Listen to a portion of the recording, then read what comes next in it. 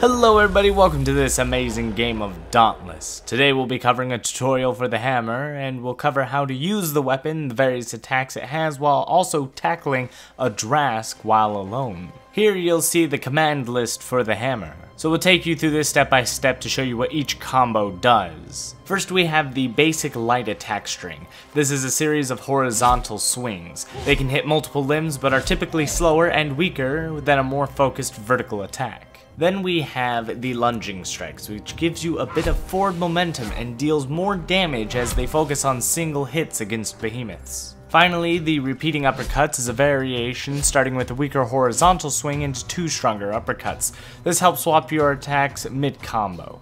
The arrows in these combos simply mean to make a directional input as you make the swing. Next is concussive aether, heavy for the shotgun blast, heavy attack while sprinting for hammer jump, double tap heavy for evasive maneuver, and you can also attack while doing a hammer jump and perform a double hammer jump by double tapping your heavy button. You can infuse light attacks with ether to increase your damage per swing. Simply use your light attack, then immediately a heavy attack before the swing actually begins.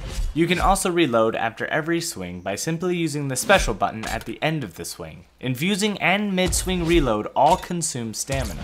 Use the special button to begin your reload. The bar on the top left will open and a slider will appear. Failing to press it in the center will cause you to stagger and reload slowly.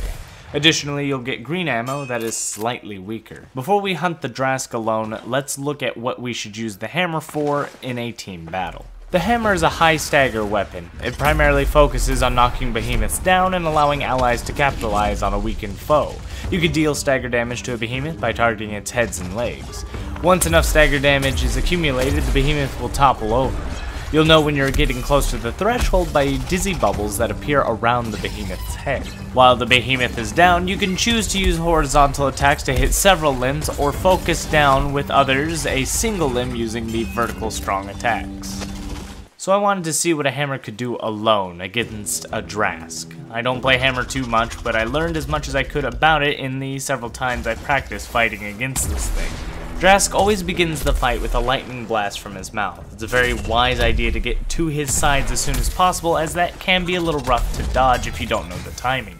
As long as you are behind him or on his sides, the lightning will not strike you. You can use a double hammer jump to get behind him quickly and avoid the attack. You'll notice I focus the tail a lot, and that's because typically the strategy is to get rid of its tail as soon as possible. Here we're caught in an unsafe location with the lightning shock, and I use a double hammer jump to get to its side as quickly as possible. This kept me safe from the lightning blast itself and allowed me to continue fighting. So let's cover the damage numbers as we hit the various body parts. So we have yellow damage, which is parts damage. This is damage you're dealing to that particular part. Deal enough damage and the part breaks off. When we're hitting the head or legs, you'll notice some blue text appear. That is the stagger damage. Stagger damage is what you need to knock or stun a behemoth for a short period of time.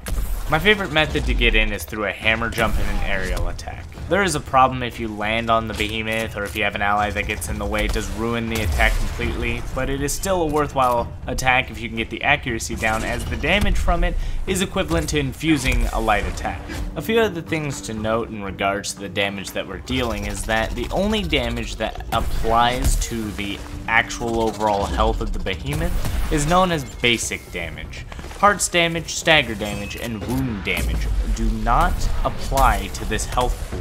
Therefore, you have to deal basic damage to actually defeat a behemoth. While dealing part damage, it will not reveal you're dealing some basic damage, but you are. That amount is hidden and a bit odd, but from what I've gathered, the hammer deals a very high amount of basic damage along with part damage, whereas other weapons, such as the pike, deal higher parts damage than it does basic damage per hit. So when looking at playing the hammer here, my strategy was to attack and destroy the tail early on. But with the hammer, you can't destroy tails or tusks. I was just playing as I normally would with a pike or other weapon. So here you'll notice that the bubbles and dizziness effect have appeared on the behemoth's head. This means just a bit more stagger damage and he'll fall over. But hitting the tail won't grant staggered damage, it must be legs or head. And there we go. Fell over, and all my allies would normally be able to capitalize it, but it's just me. So I start to go for the tail, and like I said, I thought with all the part damage I was doing, the tail would come off eventually. I would be later proven wrong. You'll notice sometimes also the behemoth kind of like sits out on an awkward slope or angle. This is not the best place to fight a behemoth, but as you saw, the lightning struck, I jumped down, and I got stuck on a hill, and this is when I kind of realized that I needed to back off. I broke his head because his head has a much smaller health pool than his tail. So if you just walk away from behemoth and return to the area you go in, they will eventually walk back up. I haven't seen one that did not do that. And again, just trying to get as much damage on the tail as possible, because when I normally play War Pike, and that's my strategy, is to wound and break the tail, because when you break the tail off, its strategy changes because it loses all of its tail attacks. Since it does not have one to attack you with, it uses its front upper body, which is much slower and easier to dodge. So entering Berserk mode, Drask kind of increases the rate in which he attacks, and staggering him midway is very beneficial to waste a little bit of that Berserk time and get some free hits. But normally you would jump into attacks one after another after he makes an attack, while he's standard, but while berserking, he does make much faster attacks in between. It becomes much more dangerous to try to attack during those openings. Anytime you see this goober back up, it is to shock you with lightning, and in berserk mode he shoots 3 times. Normally he'll focus on one person until that person is dead, but if you have a team and he shoots one person and they die, the other shots will change targets and move drastically. He has wiped my entire team with a single attack before, as we didn't know originally it would shoot all 3 of us one at a time, which we thought was hilarious. So overall, when it comes to the hammer and fighting Drask, it's all down to your ability to dodge and maneuver with the hammer. You'll likely only get 1 or 2 hits in between, and using hammer jump, you'll get an easy hit after a majority of his attacks while he's in his standard stance. And then while he's enraged, you're gonna have a bit harder of a time, but there are attacks which you can capitalize on, which are things such as the lightning attack, the full front charge that he makes towards you, where he runs forward like he did here.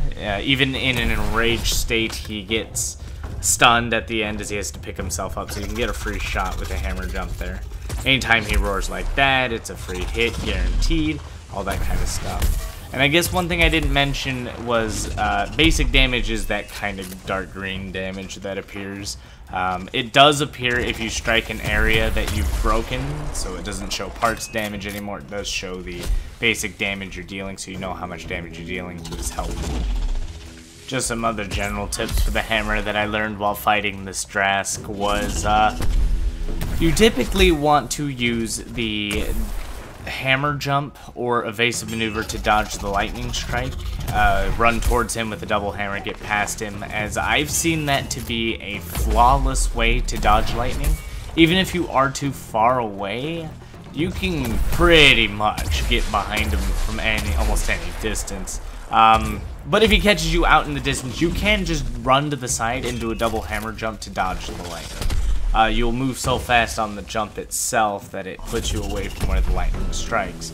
It's much easier than trying to do a roll because you move a lot faster and you dodge the overall attack. You do not get invincibility frames during the hammer jump or evasive maneuver. Do keep that in mind, you can still get hit. So as we continue to stagger him again with the bubbles around his head again, that's when you know you really want to focus up on striking him.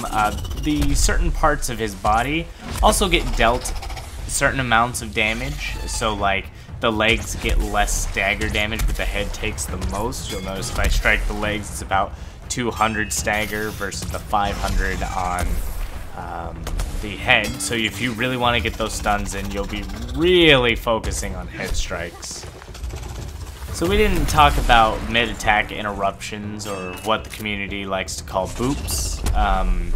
That's because I couldn't get it off with the Drask, and he's not the best example to use, but typically the concussive blast, which is just the heavy attack, is enough to cause it. But if an enemy is charging at you, like let's say it's the owl strike, If he's flying at you, use Concussive Blast. It will topple him over and knock him down instantly regardless. Majority of behemoths have a boop or interruptible attack that only takes the Ether Blast, but finding it can sometimes be hard as the attacks can be difficult to predict the further you go on. Drask is a tier 3 behemoth, so he's kind of getting up there as there's a total of 5 tiers, and the 5th tier is devastatingly hard.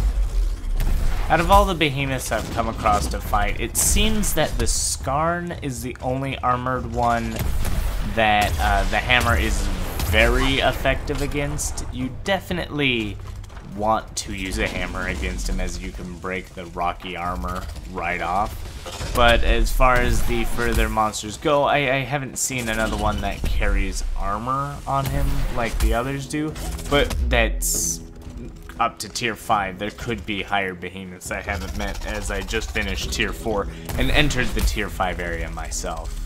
Just some general tips on Drask himself. He's a pretty difficult behemoth to take on. That's because he doesn't telegraph his attacks nearly as much as everyone else does. When I first began to fight him with my friends, it was really hard to take him out because we got wrecked, hit by everything. And that's because he makes subtle head gestures that tell you what he's going to do. He'll look over to an area for a given amount of time and then actually go for a full body slam on that side, and then he'll also just look the other way and lift the tail up very slightly to signify he's going for a full swing of his tail. And then you also have to learn that dodging with the dodge roll, you want to go through him. Do not dodge away from Drask, as his body is flying in that direction. You can use this against majority of the behemoths. As they fling their body at you, you need to dash through them so that they pass through. Since you're invincible during the dodge roll, the body won't land on you as you try to run away from it. It's like watching that movie, Prometheus, where the giant ship is falling down and the girl only has to dodge to the left or the right instead of trying to run straight away from it, where it's actually chasing her and eventually crushes her. I thought that was absolutely a great metaphor for what happens when you try to dodge away from something that's throwing its body at you. So this fight gets kind of long. We're going to go ahead and skip the second encounter I had with it because I just can't keep the commentary up for that whole section, but we cut it pretty close with the hammer. So this time, instead of using the hammer and prepping it for the hammer jump, I tried the roll, which I timed poorly and took a nasty hit to the face. Remember, every time you run into the Drask, he'll open up with that lightning attack. So be wary, be very cautious. If you cannot dodge it for whatever reason, you can get his attention to start the lightning shot up, and if you have terrain around you, like a cliff or a wall that you can just immediately run behind, he'll shoot it at that and you'll be perfectly safe. It doesn't bend around corners, and you can take advantage of that. As you can see, its damn tail is still on there and still whacking at it. A lot of this game is just your reflexes to get the damage in and make sure you jump out when danger is coming. There's no way for you to roll out of the animations of attacks for majority of the hammer's attacks, which is very important because a lot of smaller weapons like the pike, sword, and chain blades can all roll out of very light attacks, but not the hammer. But that's because the hammer also deals very quick, high amounts of damage, but it's just the swings themselves are slow. So like for the pike, they got to get several hits in to do what the hammer can do in a single swing. I should mention the Drask is weak against fire elemental weapons, so that's why I'm using the Charmog hammer. The weapons and armor I took into this are all ones you can achieve before you fight Drask. I wanted to make sure that when I accomplished this, I accomplished it with the viable set of gear that could be available to you by the time you fight Drask yourself. And so it was the Charmog hammer with the Shrike armor set. I chose Shrike simply for its additional invincibility to dodge rolls and stamina regen. Another thing that gets a little rough about this game is just not knowing where the behemoth's health is at. You can wail at it all day, feel like you're not getting anywhere, and then out of the blue, you just take him out and you just didn't break that tail. So that was interesting. A big part of this is I believe that I could have broke more parts of the Drask if I focused on the legs, which had more health, instead of trying to break the tail, which could not be broken by hammer. I still broke the head, which gave me a few bits of hide, which is fine. But you want to focus on breaking as much of the behemoth as possible. So make sure that with the hammer you're stunning it and allow your allies to get that break in there. Thank you all for watching. If you liked this video and it helped you out, let me know in the comments down below. Let me know if my commentary was good enough for you. Don't forget to like, comment, subscribe. Check out any of my other videos. I do some videos of Hunt Showdown, Dauntless, and Dead by Daylight. Like, comment, subscribe, don't forget that notification bell, and as always, good game.